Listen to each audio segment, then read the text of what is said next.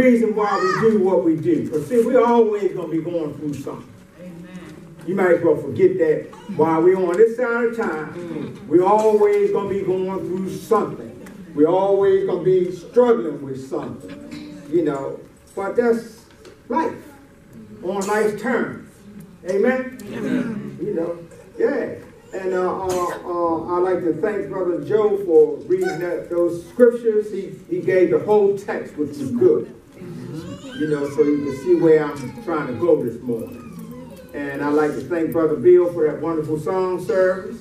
And I'd like to thank you all because it's been a long weekend. We've had a wonderful weekend here at Inner City in Christ. You know, yesterday we had the sexual purity, you know, for the children, for the young people. You know, trying to show them how much we love them by warning them of sexual sin. And it wasn't just for the young people, but it was for the adults, the young adults, the in-between adults, and the older adults. You know, because undue to popular demand, or maybe even understanding, one of the highest groups that are suffering from STDs these days are senior citizens. Yeah. And the senior citizen homes. Yeah. They right up there with the teens and the young adults. Yeah. So watch out. That's why we all need the message. You know, but it was a wonderful, wonderful time. And the kids, the young people here, I think it had an impact. And that's what we wanted to do, bring them to an awareness. And then, of course, Brother Simons, I wasn't here, but I heard he did a wonderful job yesterday at the Street Talk. You know, Brother Lorick had to go home and work on his sermon. Yeah. But this morning, I want to bring you a message, the comforting Christ. That's the title of the sermon, the comforting Christ. You know, the text brings comfort for those back in the old days and those difficult days. You know, Jerusalem was under siege by the Assyrians, and King Hezekiah had been near death. And what I'm trying to point out is that personal and national peril, it still affects us today. You know, letting you know that it's not going to stop. You know, but I want to tell you this, that the God of all comfort cares about what we're going through. Amen? Amen. It didn't stop with the church of old, or it didn't stop with the people that were under the law. It continues today in the Christian age. Amen? Amen. You know, he cares about our problems we are facing today. You know, he cares about yesterday's disappointments and tomorrow's fears. You know, because some of us are sitting here looking at CNN and you know, and Fox News about what's going on. You know, and don't frame this. Don't sit down and get caught up in there. See, because if you got Christ on, you know, we're prepared for whatever comes. Amen? Amen. You know, that's what it's all about. It ain't preparing to stay here, it's preparing to leave here. Amen. Amen? Amen. But the beauty is we get blessings while we're here. Amen. When we walk with Jesus. Amen. Amen. Amen. Amen. He helps us when nobody else will. You know, and this, hold on to this right here. Nothing takes the comforting Christ by surprise. None of this mess that's going on, amen, takes God by surprise. Because if you read the Bible, he told you it was going to happen. Amen? Amen. You know, so I'm going to share with you 3 great comforts that minister to troubled Christians. And comfort number 1 is that the comfort of Christ, that Christ's birth meets our humanity, our humanness. And I'm going to read from Isaiah chapter 7, verse 14, and it says, "Therefore, the Lord himself will give a sign. Behold, a virgin birth. The virgin shall conceive and bear a son, and and shall be called the name Emmanuel. Amen? Amen. And from Isaiah 9, 6 through 7, it says, for unto us a child is born, unto us a son is given, and the government will be upon his shoulders. And his name will be called Wonderful, Counselor, Mighty God, Everlasting Father, and Prince of Peace. Of the throne of the increase of his government and peace, there will be no end. Upon the throne of David and over the kingdom, to order it and establish it with the judgment and the justice from that time forward, even forever. Isn't that a wonderful message? Even forever. The zeal of the Lord of hosts will perform this. Amen. You know, we are confident that the birth of God meets our humanity. The birth of Jesus meets our humanity. You know, Isaiah prophesied the birth of John the Baptist. He said he would be the voice of one crying in the wilderness. Amen. You know, Isaiah 40:3 says that prepare ye the way of the Lord. And guess what? John the Baptist prepared the way of Christ. It happened. You know, the comforting meets us where we are. God meets each one of us where we are. Okay. You know, because he knows where we are, even before we tell him. Amen. He already knows where you're at. He knows what you're struggling with. He knows what you're going through. He knows the joys in your life. He knows everything that's going on with you. And that's a wonderful, wonderful thing. You know, Galatians 4 through 5 says, but when the fullness of time had come, God sent his son, born of a woman, born under the law, to redeem those who are under the law, that we might receive the adoption as sons of God. Isn't it wonderful knowing that we are adopted by Jesus? We are adopted by God. We are fellow heirs with Jesus Christ. In spite of our shortcomings, in spite of our iniquities, in spite of our character defects, in spite of our struggles, you know, that we are in the will. We're in the will. Amen. You don't have to sit around like you sit around some of us that are here, waiting to hear the will and then don't hear your name. Gave everybody something, but you're still waiting. You know, and one thing about being in the will is that we all get the same thing. Amen. See, don't nobody get no more than nobody else. Amen. You either get in heaven or you ain't. There's no in between. You know, you get half of heaven and half of hell. No. You know, he met us in his humble birth. He met us in his humble birth in Bethlehem stable, according to Luke chapter 2. You know, he became the Son of Man that we might become the sons of God. Amen. Amen. You know, we be shouting up in this camp. You know, when we sing your songs, we be singing with joy in our hearts, man, going over to the glory name. Not like we're going to a funeral. You know, yeah. We're going to a homegoing. Amen. Over in the glory name. You know, yeah.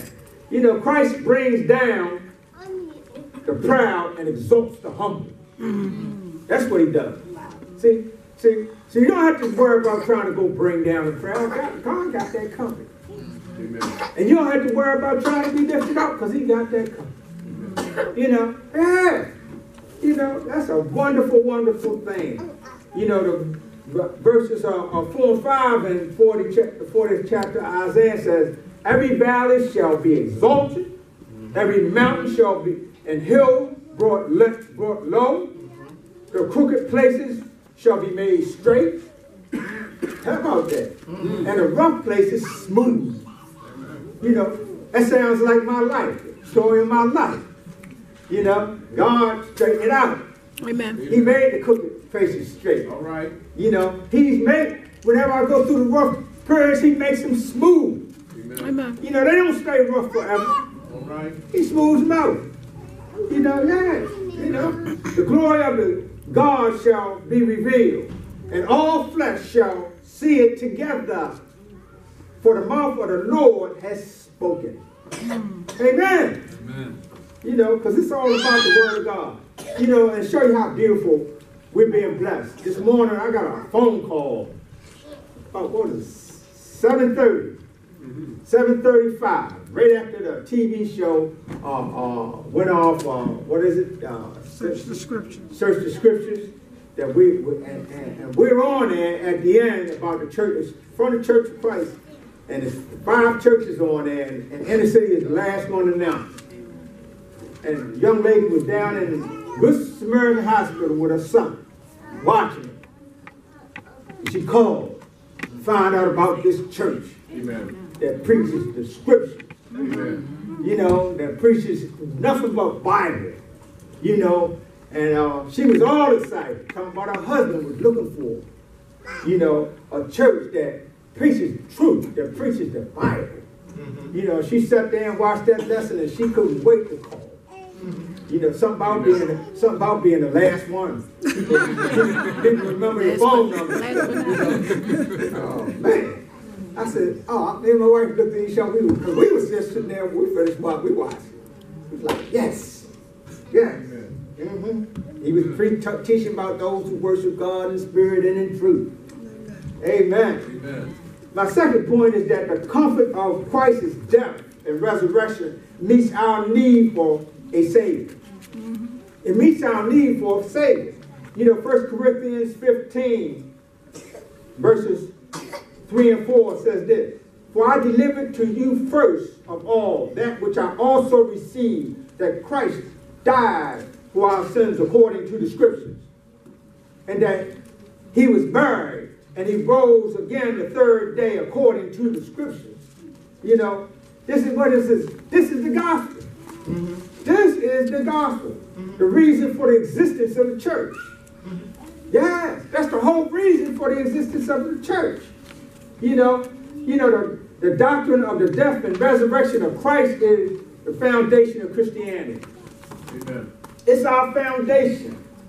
You know, remove this and all our hope for eternity sink all at once. You know, so we got to teach it. We got to preach it. We got to show it in our lives. You know, yes. Amen. Here is comfort for both. This here about a church being here, the gospel being here, is this is the comfort of both time, and what's time where we are now, and eternity where we're going. It covers both ends of the spectrum. Amen. Amen. You know, we should be jumping up and down, y'all. You know. Because before Christ, we didn't have no way out.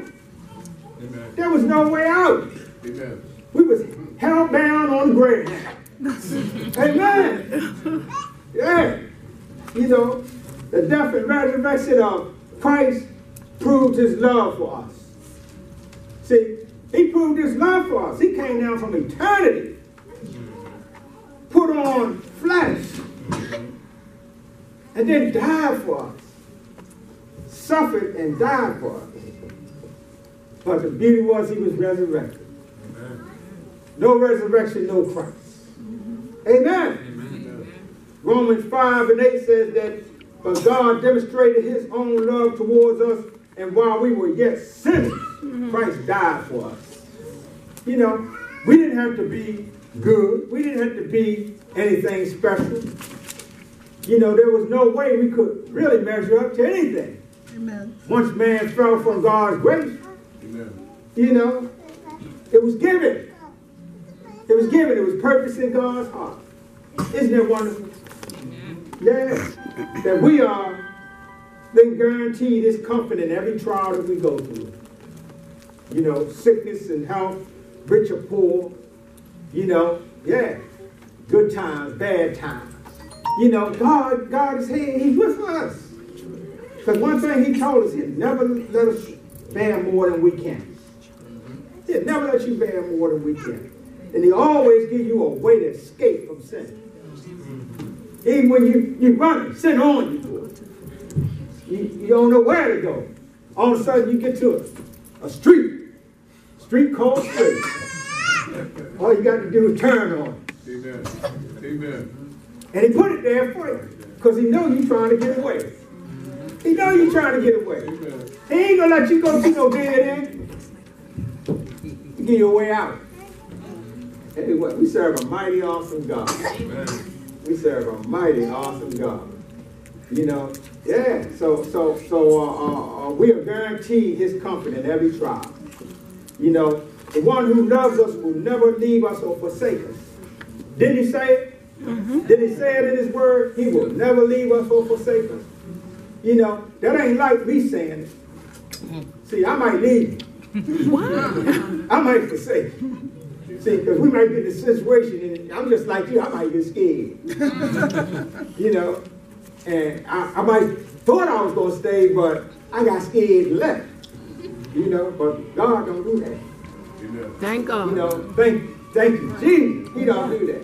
Hebrews 13:5 says, let your conduct be without covetousness, but contend with such things as you have. For he himself has said, I will never leave you nor forsake you. So we may boldly say, the Lord is my helper. I will not fear. And what can man do to me? Huh? You got God on your side. You know, who can put you down? Who can do anything to you? Amen. You know, man might be able to kill the body, but he can't kill my soul. See, God got that. I'm going to live on forever. No matter what happens here. You know, and the point is, you're leaving here. You're going to leave here. One way or another, you're leaving. You ain't staying here. You know, so the preparation should be preparing to leave here. Amen. That's what we should be doing. See, we spend more time trying to prepare like we want to stay here. You know, even if you live the rest of life and make it to 100, you're going to leave here. See, my goal, I want to get to the smoker's job. Yeah. I want to be like this man I met that was 104 years old. You know, he had on his little suit. Both of us was at rehabilitation. I was there getting rehabilitated. He just go there to work out. He was 104 years old. He was telling me, you know, talking about he still had his driver's license, his trucker's license. What is it? CDL. See, he still had a CD. He said the oldest living with an active CDL. Yeah. He wasn't driving though. He was kind of like me with my college license. You know, I just keep it up. I ain't really doing hair right now. Amen. But I keep it anchored, so you never know. You know, and the one who comforted, and the discouraged disciples will comfort us. You know, they were discouraged back then, but he